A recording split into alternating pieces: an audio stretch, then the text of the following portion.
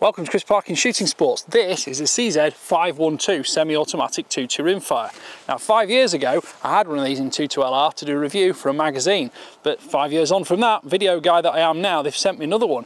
But this one is a 2.2 WMR. Now normally when I get the wrong rifle or something different to what I was expecting and I haven't got any ammunition, I think, oh no, but I actually have an armoury full of 2.2 WMR ammunition thanks to Aguila. So let's get reviewing.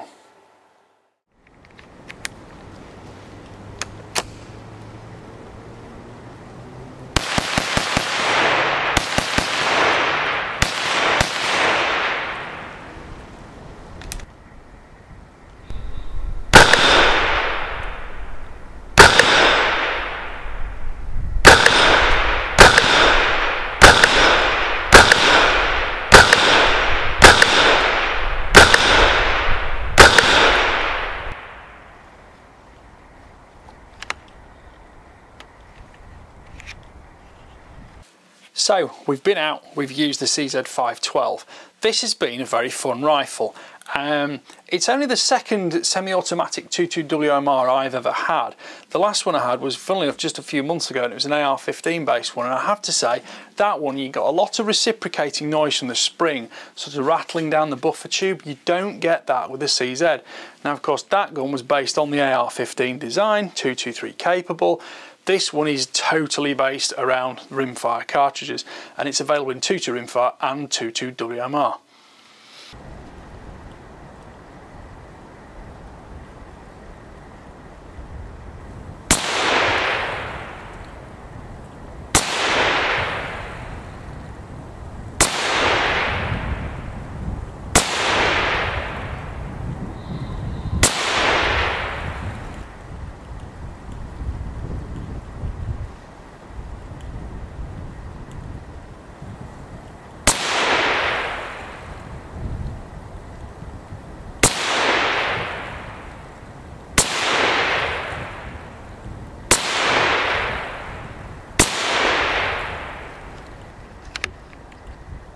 The 2.2 WMR comes with its 10 round magazine, the 2.2 LR comes with a 25 round magazine. Otherwise they're almost indistinguishable. Now the magazines are common to the CZ family, so that's the 17 HMR 2.2 WMR magazine style. The sort of the 2.2 caliber one is obviously the smaller one, it's slightly shorter back to front, and it's available in 10 or 25 round capacity. You need to have 5 rounders as well, and it's even compatible with the older steel magazines too, which are about double the price, but very, very durable. Not that the fibre reinforced polymer ones aren't durable. I've never broken one or worn one out, and I use a lot of CZ rifles. Let's just pop that in back in there. There is a slight fumble issue when you're putting the magazine in, but of course if it's your rifle you will get used to it quite quickly, but it's because it's quite a sort of slim magazine, well designed, and when you're sort of approaching it from the underside you do sometimes just get a slight fumble on it, but that's more user error than the actual problem with the gun, because once it goes in fine. And you can see we've got the excellent magazine release lever there, so it comes out easily. Looking at the rifle overall, it's a cold hammer forged barrel. It's 16 inches long, which is about 405, 410 millimeters off the top of my head. It's got a 1/2 inch by 28 thread, and it comes with a muzzle brake, but you can put a moderator on it too. I ran it with both. I'll tell you a bit more about that in a second. Now, the cold hammer forged barrel looks like it's fully free floated in this massive sort of octagonal forend, but actually it's not. It is actually bolted to the forend at the front here, just above the sling stud, which I'm using to mount a bipod on. If I take that off, you'll see the sling stud. I can't easily show you the fact the barrel is bolted to the forend because it's kind of hidden away, but maybe just on the ceiling camera you'll see the junction there. In fact, it's joined within and it's bolted on the underside there. Now that does make everything ultimately incredibly stiff, but it's a compound assembly. It's not sort of free floating or even bedded in that way, but it does seem to work quite well. And I would never say though that this is kind of the ultimate precision accuracy rifle, but it is a great tough rifle for, you know, plinking with, using for targets, using for more fun disciplines where it's more about point and shoot, fire and movement, etc., especially when you want the fast bolt speed and the fast backup shots. Let me just put this bipod back on here.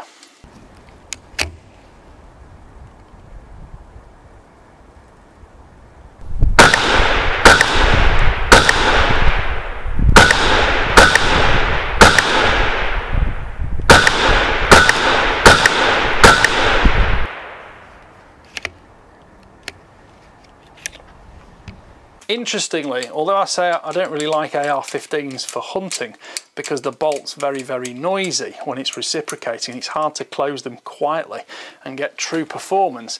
This one's actually a bit different because you can actually let this bolt close slowly and it works just fine. You don't need to kind of grip it and rip it like you do on an AR-15.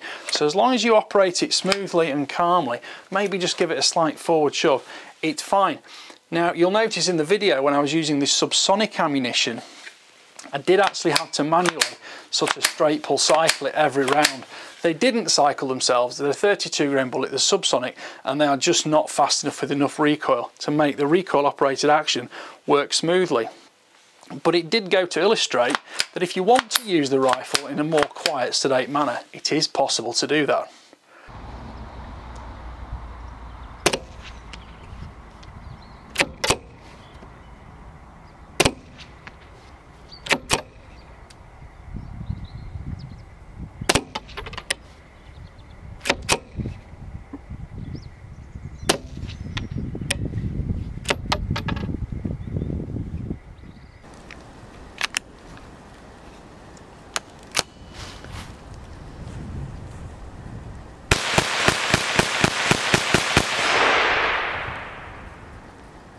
The short barrel is only 14mm in diameter, and the rifle itself, without any scopes or bipods or anything, is only 2.8 kilograms, which is about £6 4 ounces, so it isn't actually that unwieldy to use. Overall length of the rifle is 880mm or 34.75 inches, and fully extended that goes up to 970mm, which is 38¼ inches. You've got 6 stages of length of pull adjustment, which goes from 315 to 403mm, which is 12.5 to 15¾ inches. Now that is really long for any rifle, never mind a collapsing stock sort of AR-15-y kind of style thing. And I have to say that does make it incredibly comfortable to use. You've also got adjustable cheek piece height.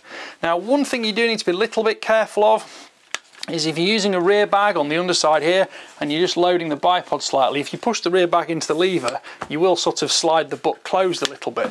It's not a huge problem when you get used to it, and if you support under the heel here, under the toe here, sorry, it's not a problem. While we are here, the recoil pad on the back is very thin, but it's rubber. There's no recoil to dampen really. That makes sure though it grips into your shoulder because it is rubber, and there are also quick release sling stud anchor points on either side. The grip is supplied, it's rubberized. I don't think it's truly AR-15 compatible, but it is very comfortable and very tactile, and you can get a nice assured hold onto the rifle. The trigger is non-adjustable, it's single stage and it breaks at 1300 grams, which is about 46 ounces. Now you can see it here, there's a bit of creep involved, but it's smooth, you don't feel it's not grinchy, and you can use it quite predictably. But again, it's not an ultimate accuracy precision rifle, so we can forgive it that because it's all about the usability of it.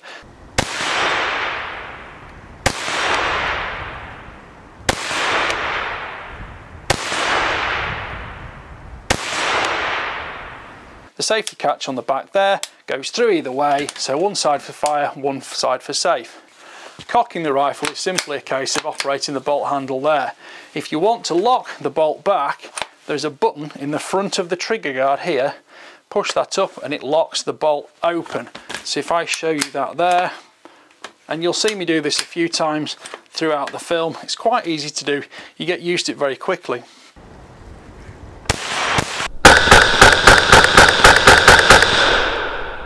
The fore-end and receiver is all aluminium. It's hard anodised matte black, it's very tough, including the Picatinny rail on top, which of course makes scope mounting very simple.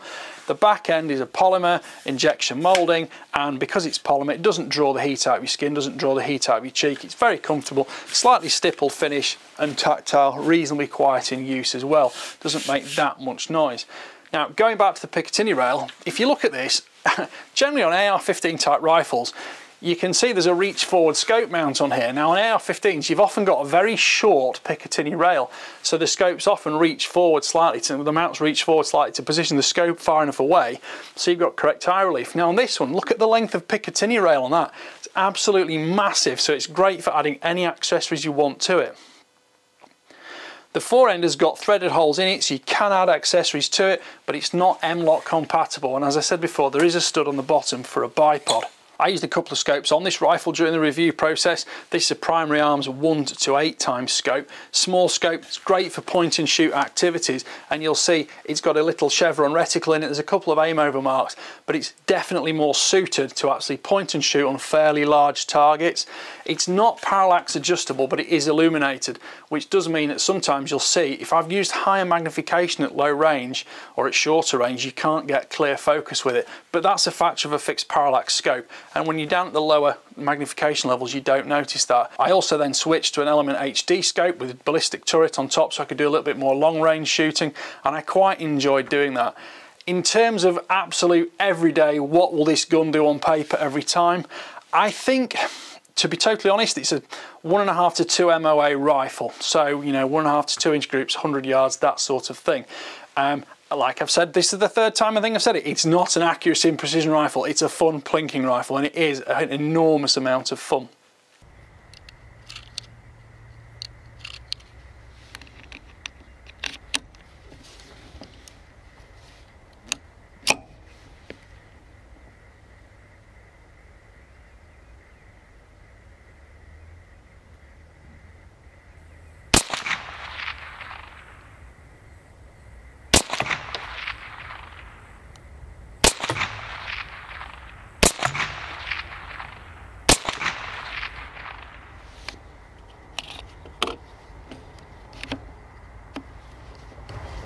Remington Magnum rimfire, 40 grain definitely works better.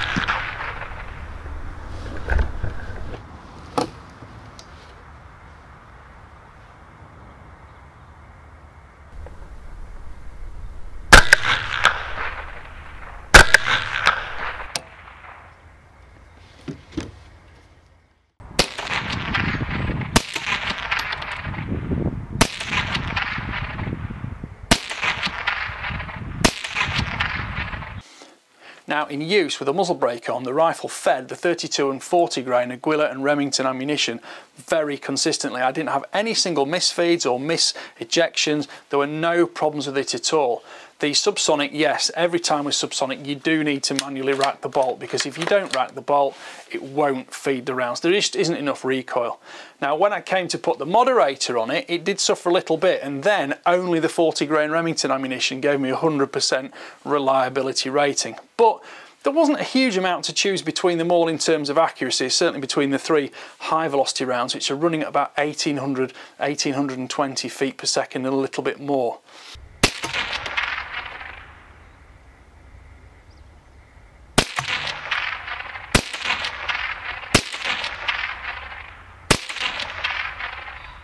So this will make a rabbit rifle with 300 foot-pounds if you want it to. It wouldn't be my primary choice, but I have to say I did think if I get the time I might use it for such a task, because the Aguila soft point ammunition does look ideal for it, and the Remington's actually a ballistic tip, so who knows, if I get the chance I might give that one a try. CZ are launching the new Scorpion rimfire soon, which will also be a semi-automatic in 22 LR.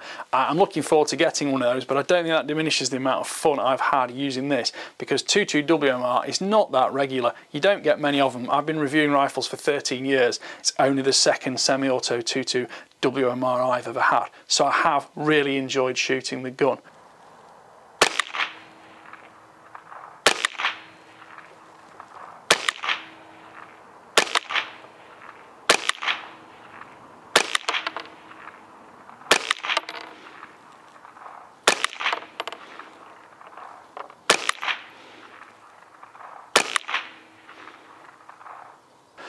Well, thank you for watching. Please like, subscribe, comment and click the notification bell so you can keep track of my regular uploads. Thank you for watching. Bye for now.